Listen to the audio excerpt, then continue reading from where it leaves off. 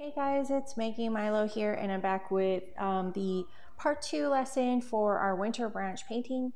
So I just wanted to mention a few things I forgot in last video. So if you're just joining, this is my virtual art club. These are free online lessons for anybody who wants to learn to paint. So we are beginning our beginner painting lessons. So we're just working on a very basic one. I also have a virtual art club Facebook group. So it's Maggie Mylow's virtual art club, and it's a Facebook group. You can join me over there if you like. There's 43 members currently right over there. I put all the lessons up there. Also, there will be additional work to be done, or additional videos, or any questions that you have, or if you're looking for hands-on help. It's an easier way for me to kind of share all that information with everybody else. So if you do need to contact me, my email is maggiemylow@hotmail.com. If you do appreciate the value of these lessons, I am accepting donations in any denomination, and any help is appreciated at this time. So we're just going to move on. So this is where we left off in the last lesson. So we just did our background. Just make sure it's dry. So if you're not dry, if you kind of tilt it to the light, and if you see it's shiny, and shiny, it means it is still wet. So just kind of make sure it's dry. So what we're going to do is we're going to work on making our main branch and some main beams. So we're just going to kind of do a little bit of a brief talk about how to do that. So what you want to make sure is we're going to have a nice little flow coming out of it. We're going to get into some tree talk later, but just make sure you don't do any weird angles. I'm just going to show you what a weird angle is. So if I made my tree trunk like that, my branches will not really go backwards, because that looks weird. So if we just kind of have them coming out like that, that makes more sense, you know? And then something down like that. But trees grow, they are plants, so they grow with the way the sun, they grow like a plant up and out towards the sun. So that's kind of a little brief disclaimer. So they always kind of like Y off. So if this is our main branch, you can see how it makes a really soft Y, and not a hard Y. It's not like that. It's a really nice soft that kind of grow out of the branch. So just nice and soft. Okay, so we're going to start with a darker color first. So we're going to use some of this black to start off with. And the only reason why I'm doing that is I do not have any raw umber. If you have raw umber, you can use that to start off with, but I want a really dark brown. So this is burnt sienna. And I'm just going to mix it into the black just so that I can make a really dark brown. Okay. That's kind of more like a chocolatey brown. That's a little bit better. Okay, and then if you have shaky hands, you make the best trees. So if you feel like your hands are going to shake, and those of you who have shaky hands, you know exactly what I mean. So if you're holding the brush and you feel like the hand is going to shake, let the hand kind of shake. You'll form really nice branches. It's kind of got a nice little twist in it, and trees are not really perfect. So kind of really let that tree kind of decide where it wants to go if your hand does shake. My hand does shake, so if you see me kind of pause, you'll see why. So I'm just going to kind of start, and I'm just going to build my branch up as I go. And yes, you can see it's kind of scratchy, so that means my brush is dry. So we're going to get in some water, go to the paint. I'm just going to see how I'm going to kind of redo that line over. You can see I'm kind of doing probably about a medium pressure on that brush.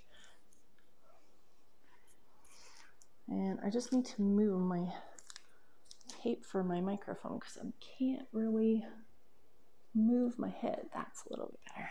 Okay, that's better. Okay, so you can see how I'm just kind of building up that base of that tree. So I'm going to kind of make him a little bit thinner here. I'm going to kind of follow that line, maybe get a little bit more water.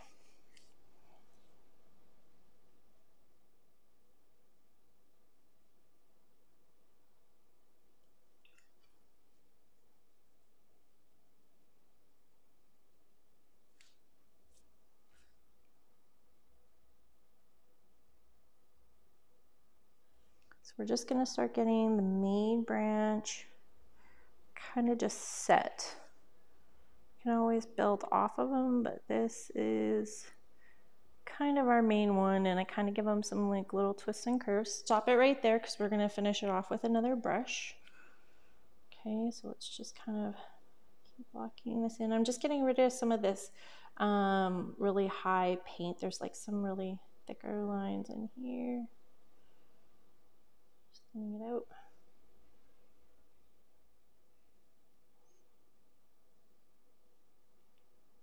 You can see I'm just adjusting anything as I go now. Maybe I'll put a branch this way.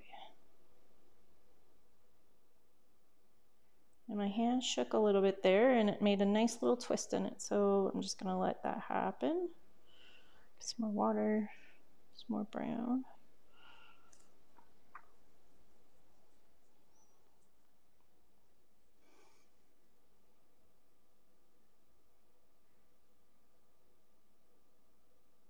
And you can see I'm just, as I get towards the end, I get just to the tip of the brush. So I go from medium pressure to light pressure. So as I'm kind of pushing down and as I get to here, I'm going to start lifting up on my brush. So just kind of pay attention to this movement. So I'm going to see about making another branch come down this way. So I'm going to just kind of add some paint in this way, kind of match that line. So I'm kind of medium pressure here, medium pressure here. And then just kind of, I am really light pressure there. Okay, so that's going to be kind of 2 little branches. I kind of think he needs something down in here, maybe just a little one. And maybe just a little one, some there. Okay, so you put your round brush back into the water. The only brush I don't want you to ever leave in the water is this liner brush. He doesn't really like it. If he sits in the water too long, his bristles will end over that way, and it's really hard to paint, you know, straight lines when your brush is like that. So when you want to paint with him, get him into the water. Because he's really delicate, you don't need to soak his bristles too long. So now what you're going to do is you're going to match the line on that tree. And I went for medium pressure, and you can see how long I'm going with those lines, and that's really light pressure, just really light on the ends of the bristles. And here I'm just going to add another little branch up in here. Maybe another one comes up in here. Some nice little branches just off the top of them. So this one here, we're going to have to match them really well. So we're going to have to go full pressure on that brush. Okay, get up to about medium pressure. And here I'm at light pressure. Okay.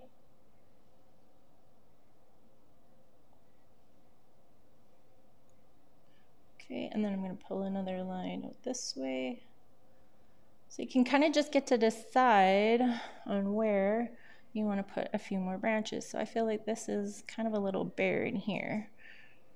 You can kind of see how I kind of like have really shaky hands, so it kind of just lets those branches evolve on their own, and it kind of makes for a really pretty tree. So my shaky-handed people, trees are your friend. So here again, I'm gonna follow that line. I'm just really following that line so I can fill in some of those holes.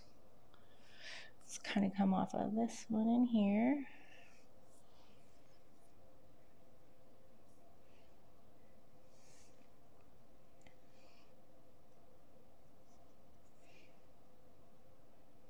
So notice how the tree branches and the limbs are all kind of pointing towards the sun, kind of all growing up this way. Some of them can kind of come back down this way even too, but generally all the tree branches and limbs go up.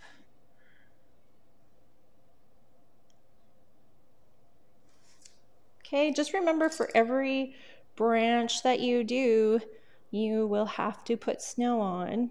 So if you get a little branch crazy, and it does happen, you will have to put snow on them. So as many branches as you put on is as many as you're going to have to cover.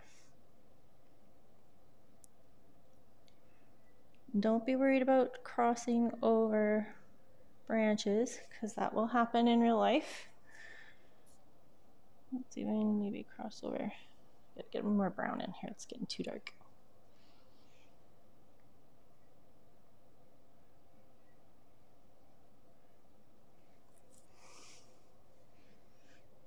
You see how I'm just using a really light hand, very light pressure on that brush.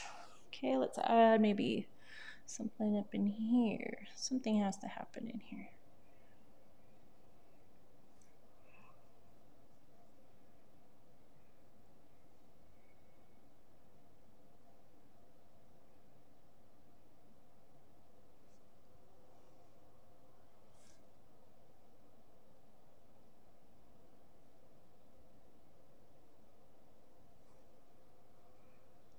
Okay, just a few more up in here.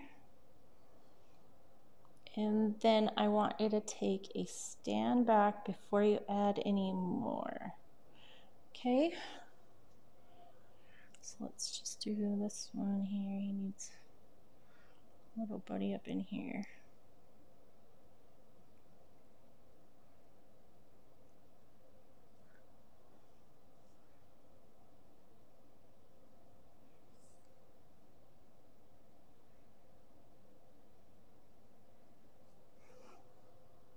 Okay.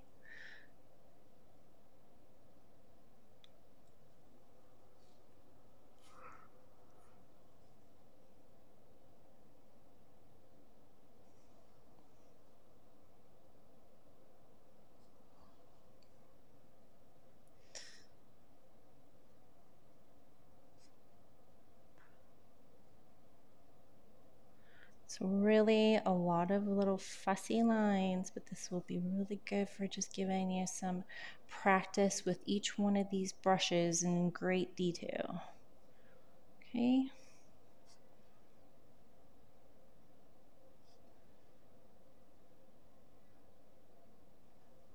Okay, I think that's pretty good. I'm pretty happy with it. So you just take a stand back from it at this point.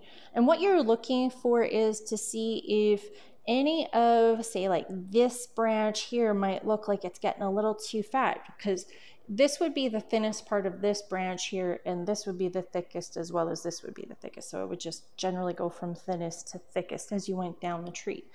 So just a quick little adjustment on there.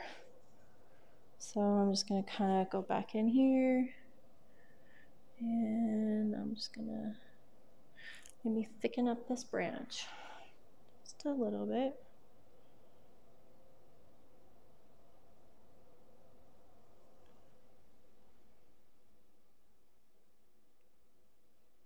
Okay, and that looks a little bit better. Now that looks a little bit more conformed. There's just one little spot right in here, and this is the fussy part.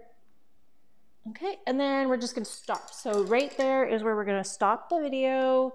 We're gonna let this dry. Then when we come back, we're gonna work on the berries, and I think we'll probably have enough time to do the highlight on the tree as well. All right, so I will see you guys in the next video.